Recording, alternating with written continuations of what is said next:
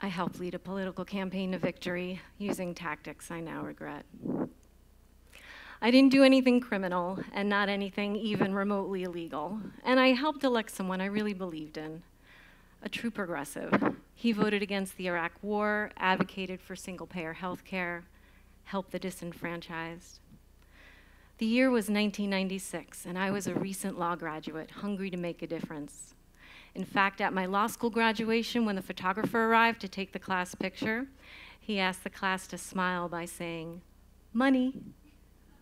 And they obliged. Instead, I threw my fist in the air and said, "Justice." And now here I was, campaign manager for a US congressman in the toughest re-election campaign of his political career. Our opponent was a young, smart dynamo, moderately conservative female state senator who would give us a run for our money. And you know the challenge with winning elections, right? Elections are not won by the ideologies of either side. They're won by the people in the middle, the undecideds. And it's the candidate who can persuade more of those undecideds to break to their team who wins. Most of a general election is about messaging to the undecideds. So I guess it's no wonder that I didn't speak up when a consultant to the campaign suggested that our tagline be, "Working people first." What does that even mean? And I guess it's no wonder that I helped develop a negative TV ad that morphed the image of our opponent into the image of Newt Gingrich. Now, we wanted to make the case that a vote for her was a vote for the Gingrich agenda, and there is some truth to that. But to morph her image into his, to depict them as one and the same, was just not true. But that didn't dawn on me at all at the time. I remember pretty vividly sitting in that studio with the ad team. Some recent polling had just come out. Our lead had narrowed. She had a real shot, and all I could think of is, we need to go big. We need to go negative. I remember sifting through photos of her until we could find the most unflattering one, and then manipulating that photo even more until it was more unflattering. You've seen these ads. I'm not here for absolution. Rather, I'm here to explore how the sting of these early ethical transgressions help form and sustain for me a personal moral compass that I've come to rely on for the rest of a career in public policy. It was actually these early missteps that helped me grow a commitment to elevate the debate. I know we all have it, that voice, that personal inner ethicist, but it's our institutions, it would seem, that drown out this voice until we no longer hear it, and then we no longer trust it. These are institutions that drive home our duties to our shareholders, that celebrate our profit motive, that push political campaigns to the edge of truth, and then reward viral tweets when they have gone too far. Have we tired yet of this hyperbolic state of affairs? And where do we even begin to restore the ethical health of our institutions? Well, I submit that we can start by changing the way we've been debating public policy. Our level of political debate has eroded, and I think it would even shock our framers. They understood the tensions between the branches of government. They created them by design, of course. They understood the tensions between individual rights, states' rights, and the federal government. They certainly understood the challenges of taxation and the need to promote interstate and international commerce. And while we may think that our issues of today are so much more complex, our political parties are organized around the same contest of ideas. Perhaps it's time to remind each other that it's not only okay to disagree, but it's essential to the health of our democracy to disagree. But let's look at the typical debate of today. To do so, I'm going to propose some fictional legislation, and I'm going to call my legislation Shoes for Schools. This bill proposes using federal education funding to provide a stipend for low-income families who are struggling with back-to-school expenses like shoes.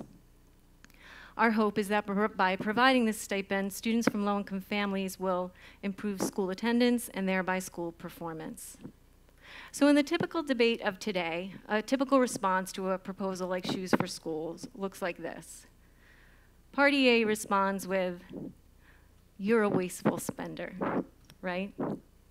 And then Party B responds with, If you don't like this program, then you hate the poor.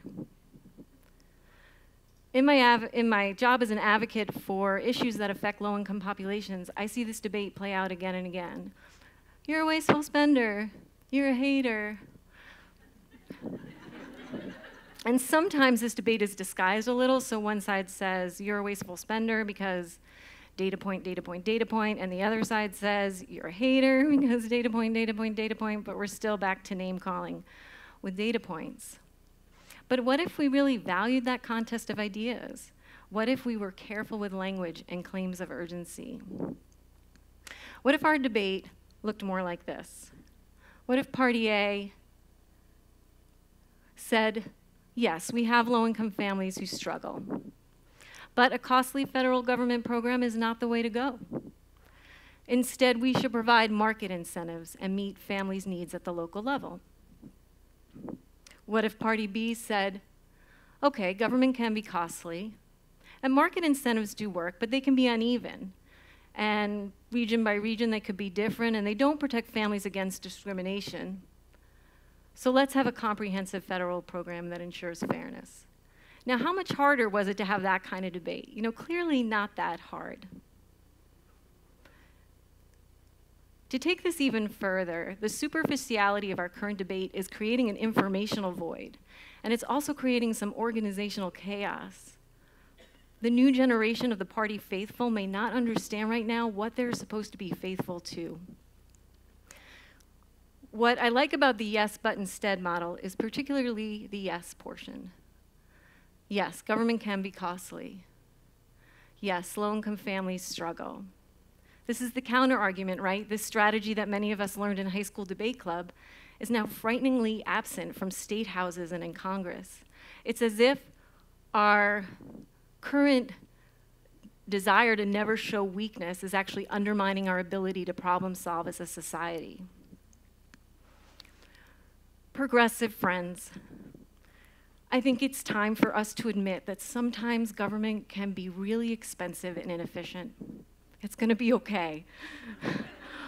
Conservative friends, I think it's time to recognize that we have a lot of economic disparity in this country, and there are a lot of low-income families who struggle and can't afford basic needs like shoes. After all, if we're not willing to name the problems of government, how are we ever going to improve it?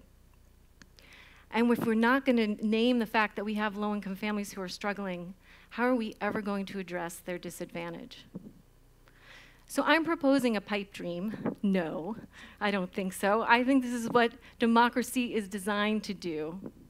Instead, let's take a pledge to elevate the debate. Imagine if we asked every candidate for public office, will you elevate the debate? Could we have progressive candidates that talked about the challenges of government and pledged to improve it? Could we have conservative candidates that talked about the challenges of an unregulated free market, but still pledged to support responsible business? As we grow hungrier for a more ethical body politic, so will our commitment to participate more thoughtfully. I can envision a day where I would be asked to speak to the merits of a program like Shoes for Schools.